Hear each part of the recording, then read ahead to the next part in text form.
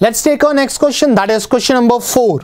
Now the question you see here belongs to chapter Electromagnetic Induction. As per the question, a 10 centimeter long perfectly conducting wire PQ is moving with a velocity of 1 centimeter per second on a pair of horizontal rails of zero resistance. One side of the rails is connected to an inductor of 1 millihenry and resistance of 1 ohm as shown in the figure.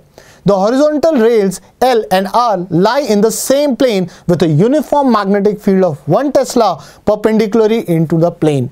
If the key S is closed and certain instant, the current in the circuit after 1 millisecond is X into 10 to the power minus 3 ampere. We have to find the value of X. Let's see about the diagram. So as you can see here, the diagram states that these are the rails and this is the rod which is 10 centimeter long. It is moving in this direction and the magnetic field is going inside the plane. The value of this is 1 Tesla and the length of this segment is 10 centimeter. Right? So if you want to find the EMF first, before finding the current, you need to find the EMF first. So EMF would be simply, if I write the magnitude, it would be BLV in this case, and that would be equal to 1 into 0.1, that is the length, and the velocity of 1 centimeter per second, to be written like this, and this is 10 to the power minus 3 volts, right? So I have EMF with me. Now, if this is the EMF, as you know, through an inductor, if there is a steady current established, this will not have any effect. So the maximum current which is possible through the circuit would be E upon R, that would be 1 milliampere, right? Now at any instant when this is closed, when the current has not reached the maximum value, at that moment of time, I can be written as I naught 1 minus T R by L, right? So from here, this is 1 milliampere, 1 minus E. Now this is 1 millisecond I am talking to, this is minus 3, 1 upon 1 millihenry, that is 10 to the power minus 3 as per the formula. So when you put down these values, the question has asked us at 1 millisecond, right? So when you put down these values, you will get 1 milliampere, 1 minus 1 by E. Solving this, I, you will get I is equals to 0.63 milliampere, right? Or you can also write it as 0.63 into 10 to the power minus 3 ampere. So the answer we are looking to is 0.63. So what's the value of X here, friends? In here it is 0.63. I hope you have understood the question pretty well. Now let's move on to our next question. Now the question you see belongs to chapter motion in a plane. This belongs to section projectile. A ball is thrown from ground at an angle theta with horizontal and with an initial speed u0. For the resulting projectile motion, the magnitude of average velocity of the ball up to the point when it hits the ground for the first time is v1. After hitting the ground, the ball rebounds at the same angle theta but with a reduced speed of u0 upon alpha. Its motion continues for a long time as shown in the figure. If the magnitude of average velocity of the ball for the entire duration is 0.8 v1, the value of alpha is. So we have to find the value of alpha. As per the given diagram, you can see the ball was projected with u0. It hits the ground, again goes up with the same angle, but the speed has reduced. Now why it has happened? Certainly there is some loss of energy. That's why the velocity is getting reduced. Now the point is, in what components? Since you can see the angle of projection always remains same, that means there is reduction in the vertical as well as horizontal component of equal amount. That's why the ratio always remains same, right? So when you want to write the solution, the very first point is, when you say that Vy after first collision, it would be Uy by alpha. Similarly, Vx after first collision would be Ux by alpha.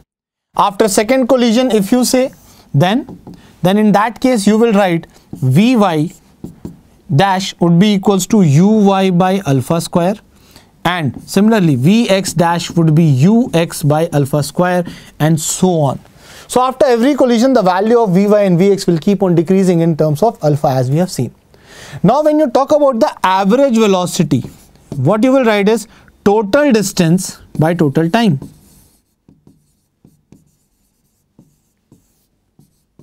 Right?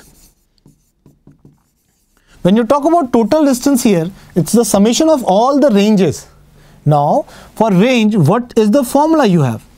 So, if you talk about the formula for range, what we get is V average will be summation of all the ranges divided by summation of time of flights.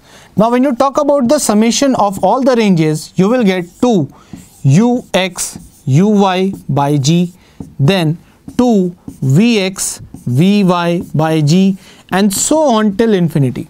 When you take this as common, you will get 2 U0 square sine alpha cos of alpha by G bracket 1 plus 1 upon alpha square plus 1 upon alpha power 4 and so on till.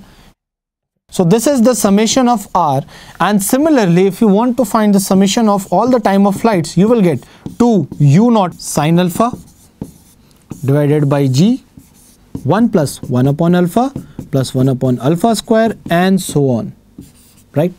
So when you take the ratio of these, you will get V average simply as there will be cancelled, and it is U0 cos of alpha 1 plus 1 upon alpha square plus 1 upon alpha 4 so on, and below this you will get divided by 1 plus 1 upon alpha plus 1 upon alpha square and so on. So this is given as 0.8 of the initial average velocity, that was U0 cos of alpha, and here also U0 cos of alpha, and here is a GP, so that will be 1 upon 1 minus 1 upon alpha square. This is whole divided by 1 upon 1 minus 1 by alpha, right? Now this and this will be cancelled, so 0.8 is equals to 1 divided by 1 minus 1 upon alpha square, and this whole should be divided by 1 upon 1 minus 1 by alpha. Solving this, you will get alpha as 4. I hope you have understood the solution. Now let's move on to our next question. Now the question you see here belongs to chapter Atoms and Nuclei. In here, a perfectly reflecting mirror of mass capital M mounted on a spring constitutes a spring mass system of angular frequency omega, such that this value is equals to 10 to the power 24 per meter square. With h as Planck's constant and photons of wavelength lambda is equals to 8 pi into 10 to the power minus 6 meter, strike the mirror simultaneously at normal incidence such that the mirror gets displaced by 1 micrometer. If the value of n is x into 10 to the power 12, then the value of x is, we have to find the value of x. Let's first understand the diagram here. So this is the case where the light particles are hitting it and going back. Since it's a perfect elastic collision, there will be change of momentum, that is 2h by lambda, right? And since there are n particles, so it would be 2nh by lambda, and due to this collision, this is getting towards back. So let's start with the solution. So first of all, by the nature or by the law of conservation of momentum, delta P which has been applied is 2nh by lambda, and that should be equal to m into velocity of the mirror. This is the mass of the mirror and this into velocity. Since it is performing SHM, what is the maximum velocity possible would be a into omega, right? So if you replace this here, you will get 2nh upon lambda is equals to m a omega. Now you just shift all the things on this side, you will get n is equals to m a omega lambda upon 2h.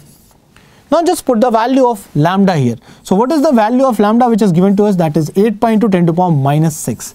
So when you put down this value, you will find that n is equals to m a omega upon h into 4 pi into 10 to the power minus 6. Now if you put the value of a, you will get m omega 4 pi into, this is 1 micrometer a, so this will become 10 to the power minus 12 upon h. Now this value is already given to us, friends. It is 10 to the power 24. Let's see here. So this value 4 pi m omega upon h is 10 to the power 24. So when you put this value down here in this place, what you will get is n is equals to 10 to the power 24 into 10 to the power minus 12. So n would be simply 1 into 10 to the power 12. Now as per this finding, if you compare with the question, you will get that the value of n, which was given as x into 10 to the power 12, this x would be 1. I hope you have understood the solution very well. So this was the last question for section 2. Now let's move on to next question, that is section 3.